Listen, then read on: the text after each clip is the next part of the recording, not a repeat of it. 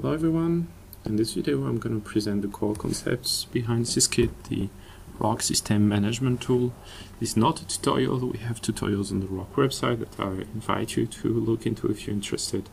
It's really meant to give you an idea of how you design and run a system when you use Syskit. First of all, Syskit is a model-driven tool, so all the design you do in Syskit is done offline without actually running any components. The core idea in Syskit is that you design a network of components that a human can grasp in first glance. So that's the thing that you manipulate. And so, for instance, here we have a Hokuyo acquisition chain, which is made of the Hokuyo driver, but also some hardware, timestamping hardware that we have in our robot. Then an odometry with the IMU, the motor drivers, and some custom hardware as well, handling our and finally, just a simple control loop.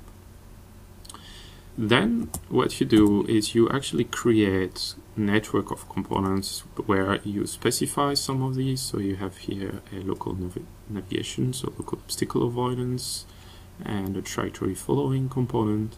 But you also have placeholders. So you basically say, well, to run this local obstacle avoidance, I need these two components. And then I need something that gives me a elevation rangefinder. I need something that gives me a relative pose, and I need something that I can control using Motion 2D command. And then for your particular system, you're going to tell Syskit, I want to run that using the other networks. But because you design these other networks separately, what happens is they have redundancies. So for instance, you find the motor drivers both in the odometry and in the control loop, or you find this timestamping hardware that is custom in our system, both for the Hokuyo and the IMU. But you never really had to think about it when you had these separate subsystems, and you still haven't to think about it because Syskit is doing that for you. So it's actually finding out that there's commonalities and then merge them.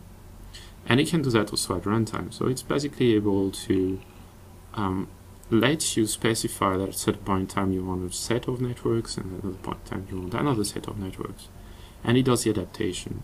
But during that adaptation, it usually finds the common path. So it will only stop and start the part of the network that change, but not the ones that are common.